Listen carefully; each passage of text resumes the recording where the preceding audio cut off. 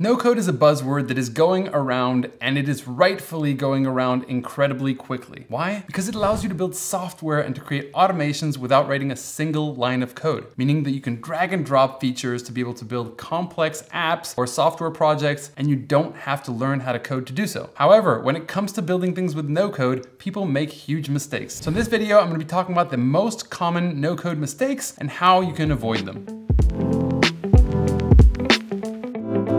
What's up everyone, Christian Peverelli here, and welcome back to my startup studio, where we give you tips and tricks to build your startups with no-code tools. Now, the number one mistake that people make when building with no-code is to identify the wrong tool to build with. Oftentimes that starts because people have a vision of the end product that they want to build, and instead of building a first version of that product, they want to figure out which tool allows them to build this incredibly huge software monster. And so they're very quickly directed towards tools that are a lot more complex. They start learning the tools, then they feel a little demotivated, and suddenly they're trying to give up on their dreams because they identified the wrong no-code tool. And that's often because people try to run before they learn how to walk. And all that comes down to the fact that you've not really been able to identify the minimum viable product that you're trying to build. And oftentimes, guess what? If you're trying to build a piece of software, you can build a first version with easier tools and then easily and very quickly jump into another tool to build the next iteration, the next version, an improved version of the software that you're trying to bring to market. And if you choose the wrong no-code tool when you're trying to build a deeper product or a more complex product, then that might mean that you'll have limitations in terms of the functionality that you can deliver to your end customer. So it's super important to select the proper no-code platform for the stage that you're in, for the experience level that you have, and for the specific functionalities that you're trying to build next.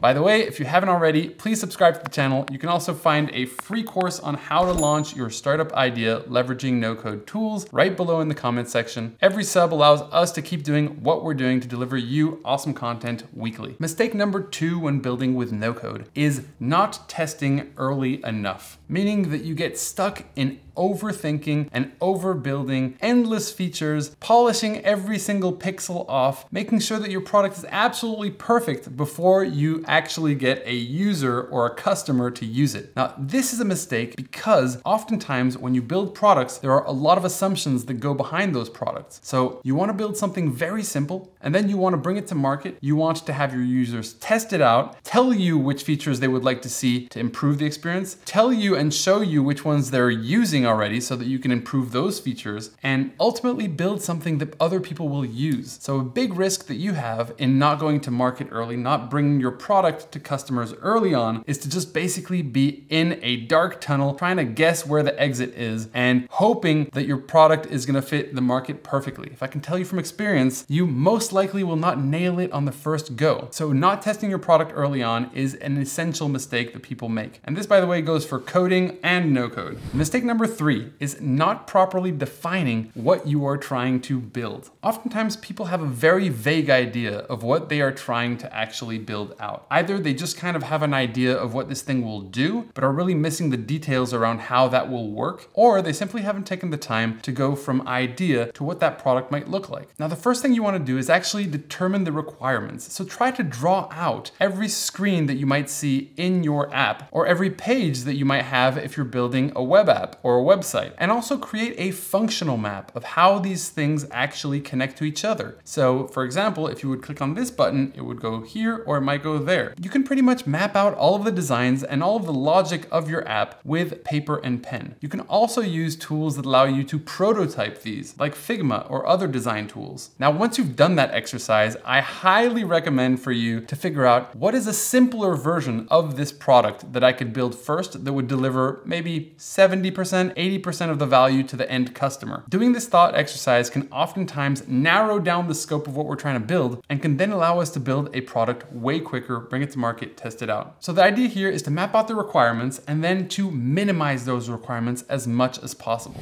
Now, the fourth mistake that people make when building with no code is to not start small. Now, the importance of starting small obviously has to do with building products that customers actually want and doing that quickly, but it also has to do with your own ability to learn a new skill. So like everything, if you're a beginner, you shouldn't be diving into incredibly complex things early on before you've gotten a grasp of the basic things. Your ability to see quick results building software with no code is what's going to actually get you excited to learn deeper and deeper functionalities and to ultimately be able to master the skills of building software leveraging no code. It's the same reason why you would feel like an idiot if you had just learned how to walk and suddenly you're racing against Usain Bolt, right? You're now comparing yourself with someone who's way ahead of you, right? So instead of that, what you gotta do is to minimize the scope of what you're trying to do, to build leveraging tools which are at your learning level, and to be able to quickly prove to yourself, hey, I can actually do this. This is completely feasible for me. And that then unlocks the opportunity for you to go way deeper in the task, commit more time in doing so because you're seeing actual concrete results. So if you're in analysis paralysis, you just have to start with a first small step in building a product and understanding that the first time you build something, you're gonna break it. You're not gonna build it amazingly. Totally fine. It's about getting started and then committing consistent time in learning that skill. The amazing thing with no code is that the return on investment in terms of skills and time are incredible. And it's gonna transform you into a person who feels capable of doing more technical tasks, whether it's automation or building software. And those, my friends, were some of the common mistakes you can make building with no code. If you enjoyed this, please like this video, share it with friends, check out the free course below, and I'll see you guys in the next video. Like and subscribe. See you later. Let's go.